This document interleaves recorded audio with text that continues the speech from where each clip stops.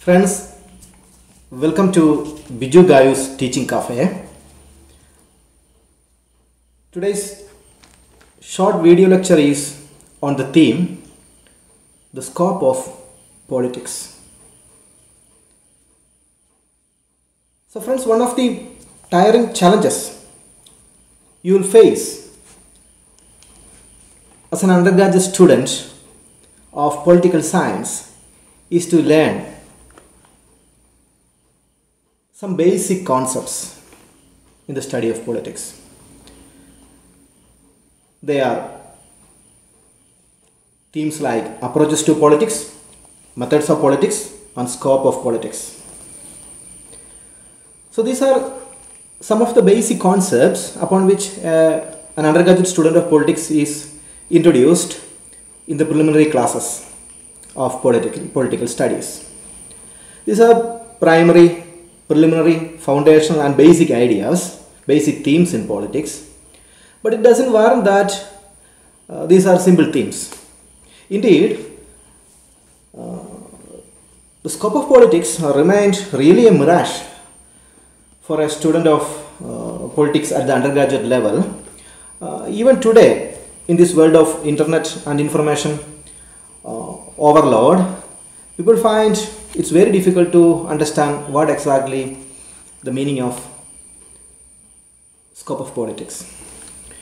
This is an area in the studies of politics in which a student of politics need to be properly inducted into political studies. If you do not learn the basics of politics the way you should learn it, you will never get this subject in its proper meaning, in its proper understanding, and you are likely to end up in the periphery of the subject. So naturally you will quit the subject and move on to some other territories. So this lecture is a very short lecture, a modest attempt to understand the scope of politics. So the most textbooks in this area will tell you that the scope of politics is very vast, very broad. It is a very extensive area of study. It tells you that it is a study of state. State forms the scope. The government forms scope of politics, or everything related to government is the scope of politics. Some other textbook or guidebooks in this area will tell you that the scope spreads across themes like governance, government, public administration, study of the constitution and constitutions of other countries, political philosophy, political theory, study of the problems of women, study of environment, international politics, foreign policy, various policies concerning state and society. Yet other textbook and guidebooks will tell you that a long list of themes from public administration, constitution to political theory and human rights forms the content of the scope of politics. These books will list out a flood of things that fall under the theme scope of politics. But there is a confusion. Is it really the answer to the question, the scope of politics? I feel that scope of politics is something very different, and it is a theme related to the question how, where, when and why one should apply tools and techniques of politics to understand society. What is it? How, where, when and how one should apply the tools and techniques of politics to understand life in its complexities. That said, the theme scope of politics has a very large and deeper meaning. That said, I list out few of my observations that I think which falls under the theme scope of politics. First of all, scope simply means what it covers and what it not. It covers where it goes and where it not. It refers to how one should apply things to study society and how and one should not apply things to study society. So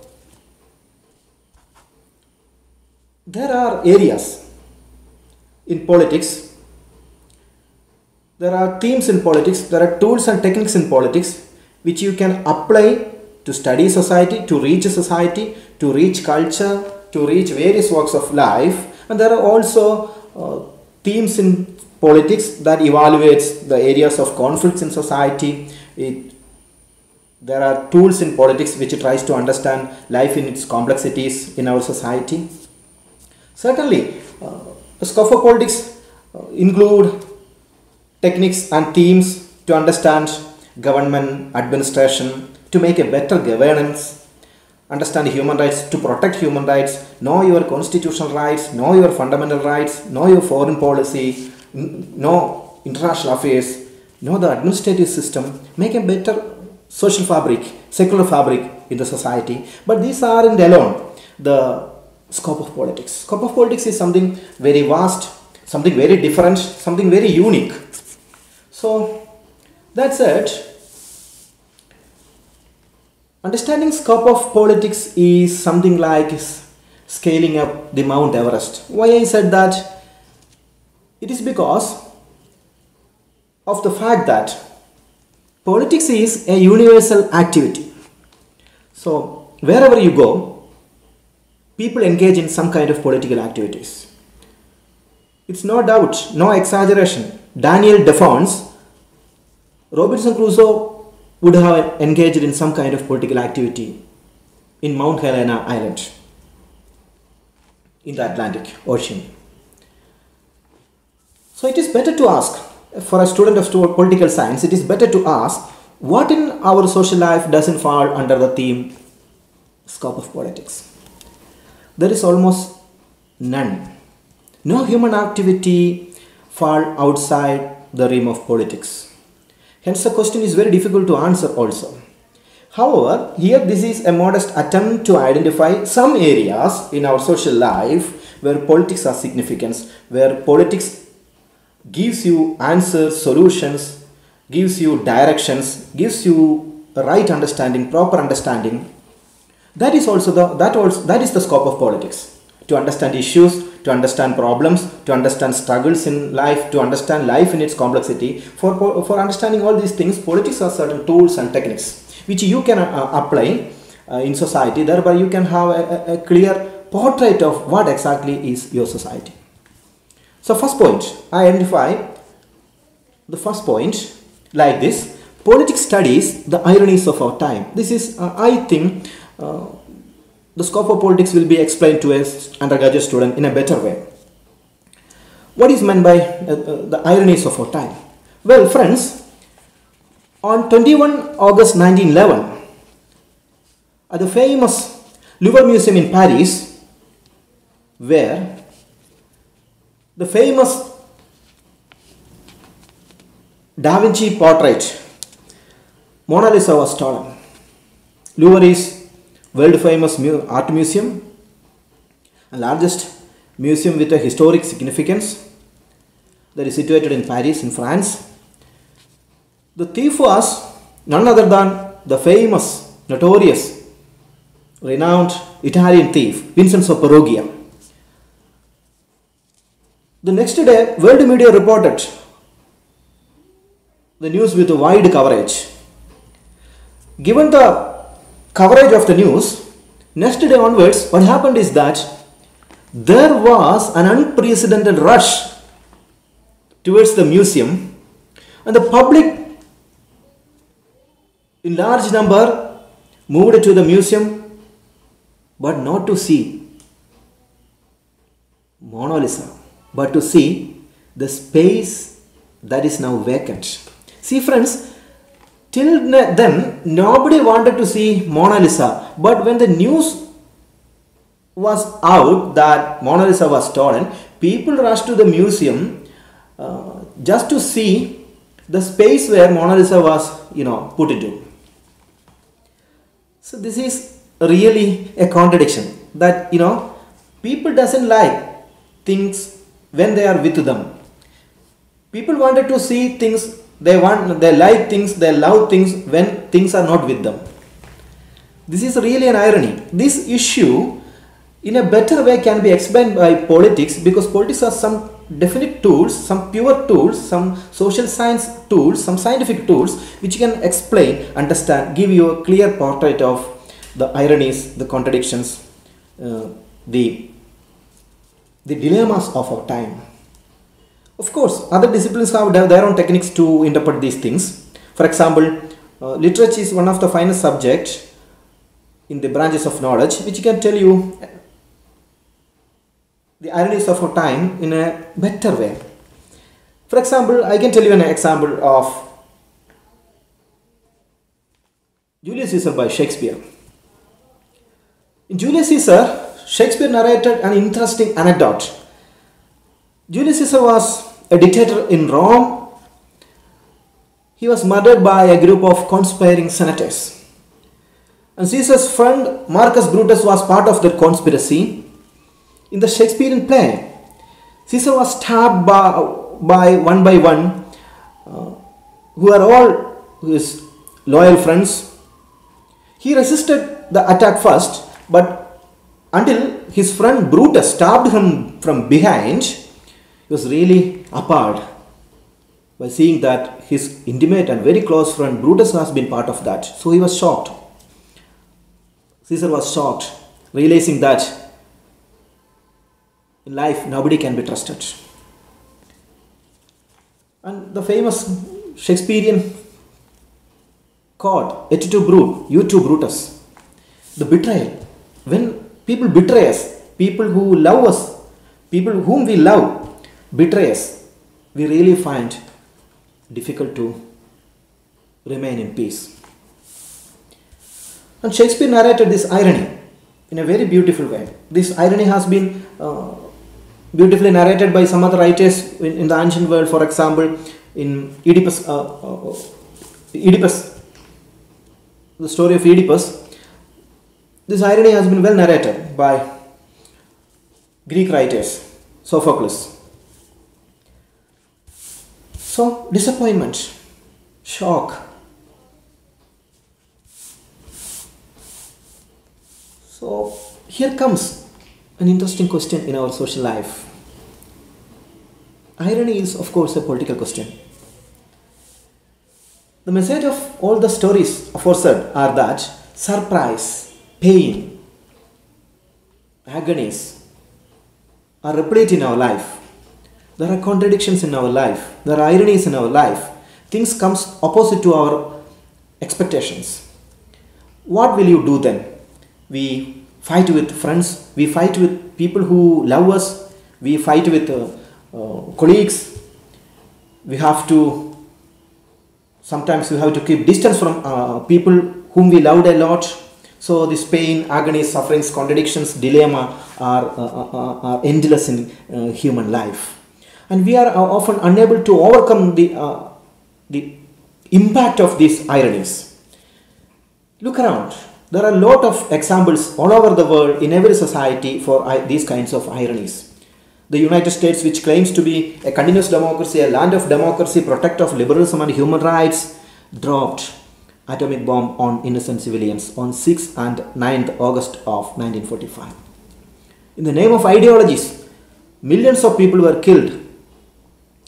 Far greater, the number of people who were killed in the name of ideology were greater than the number of people killed in world wars.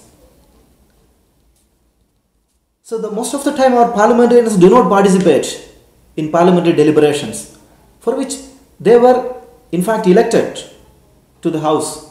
They create pandemonium in the house, on the floor of the house. So these are questions. Things are not working in the way we expect things to work. What shall we do then? We should understand why things are not working the way we expected.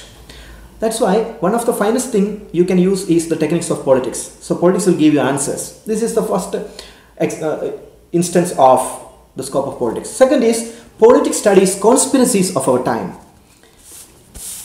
I can give you an interesting example from Colombia.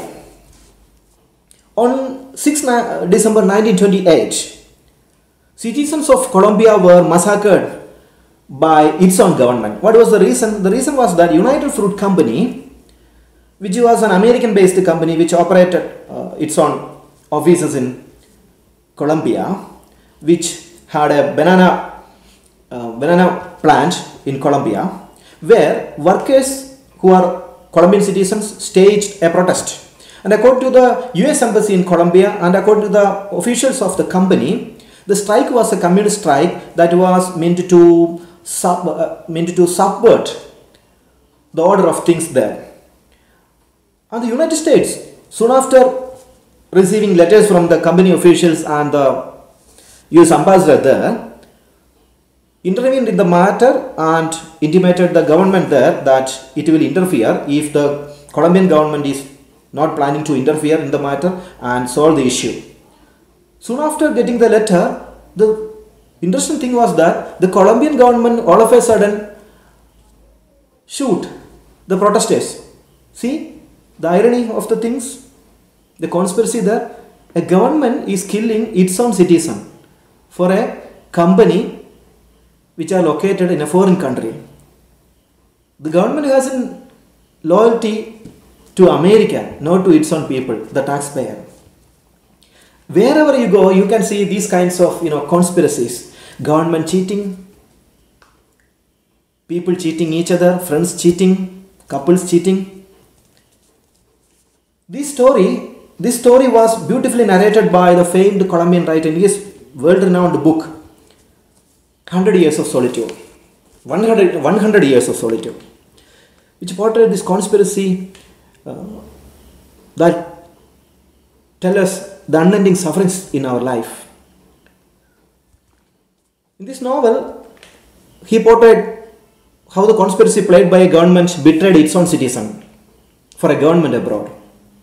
Our world is replete with these kinds of conspiracies. Governments conspire, citizens conspire, groups conspire, couples conspire, elites, authority conspire, neighbors conspire, friends conspire to protect their own interest, not to protect other people's interest.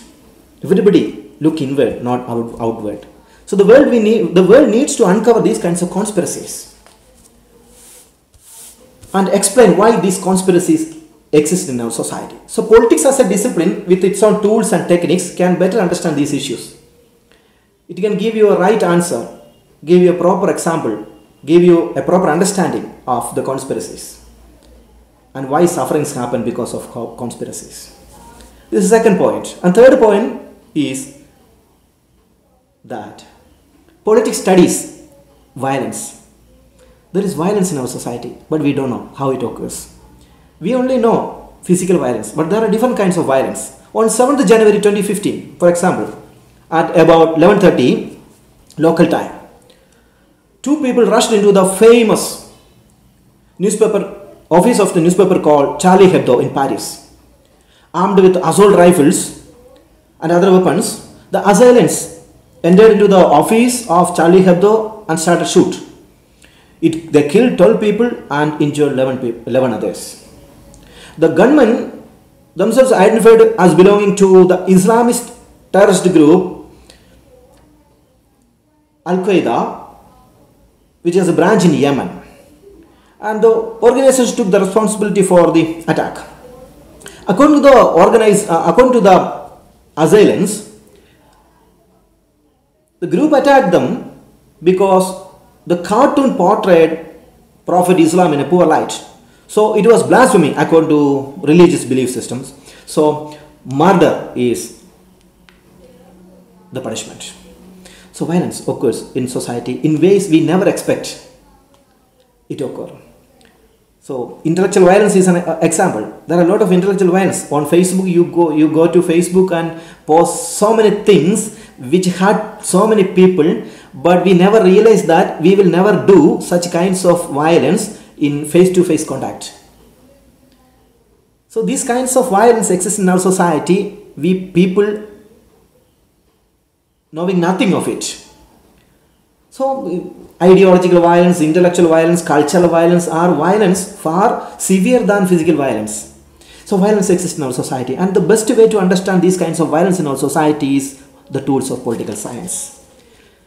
And another point I would like to introduce in the theme, the scope of politics, is that politics studies the biography and the alchemy of political life in a nation.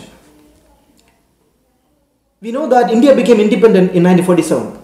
As a student of political science, we should know the minute details of how India has been born, how it has been grown up, where it is going towards as of now.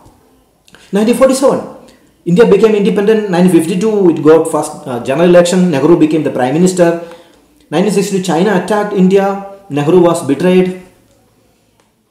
64, Nehru died. 64 to 66, Lal Bahadur Shastri became the prime minister. Indira became the prime minister in 1966. Indira era prolonged up to 1978. Morarji Desai became prime minister in 1978. Mandal Commission was appointed by Morarji Desai. Rajiv Gandhi has come to power in 1989. He was assassinated later in 1991. In between, Chandrasekhar and VP Singh came to power. Rao came to power in 1991, Vajpayee in 1996, HD Devgowda and I.K. Gujral as prime ministers 1996. 1999, Vajpayee again came. Then come Manmohan Singh, then come Narendra Modi. So, these are events, political events, but this represents the biography of a nation through its elected leaders and the parties they represent. A student of political science should understand every minute detail, every inch detail of how the nation lives, how the political process takes place, how parliamentarians debates, how discussions takes place in society, what media report.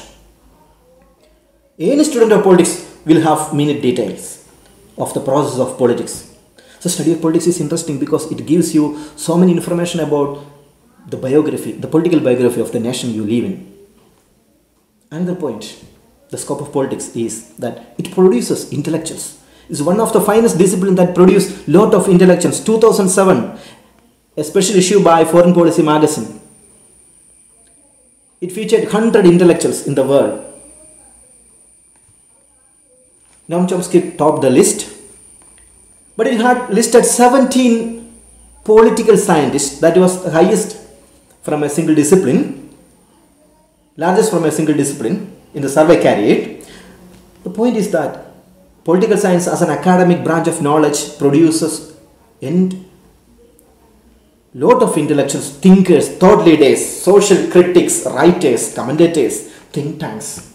They give you explanations to social events, political events. They give you directions. They give you policy documents. They give you insights into issues. That's what expected of political science as an academic discipline. As a student of political science, you should have insight. Your insight is not like the insight of an ordinary citizen. Your insight is highly technical, scientific, fact-oriented, and that is far advanced and highly sophisticated. Political science gives you that skill. And last point I would like to introduce as a scope of politics is that politics organize research. According to Thomson Reuters, political science is one of the disciplines that produce largest number of impact factor high quality research journals in the world. It studies anything from rocket science to pushpin. Anything falls under the scope of politics. Family, nation, technology, culture, environment. Almost everything falls into the research subjects of political science. There is no area which is left untouched by political science. It can study everything under the sky. Even before you are born, politics interfere in you. Your right to birth. Even after you are died, politics will interfere in you. So from your fetal stage to your coffin stage, there is politics. Somehow it interferes in you. So that is the scope of politics. Everything under the sky falls under politics. Even people go to space and Mars. That's also a political resolution. That said, politics as an academic discipline has a lot of themes That forms the scope of the subject. But the problem with the scope of politics is that most undergraduate students never really understand what is the scope of politics, because this is a subject, this is a theme. People often take it for granted, that they consider that is a very simple thing. But if you are not properly introduced into this theme, you will never get this subject. There's a problem with this area: methods, approaches, meaning, definitions, scope. So this was a modest attempt to introduce you the scope of politics in a short video lecture. So I hope I was able to create some kinds of spark in your mind. If you have any questions, any doubts, any commentaries, any criticism, drop me a line in the comment box below in my YouTube channel. Thank you for watching. Thank you.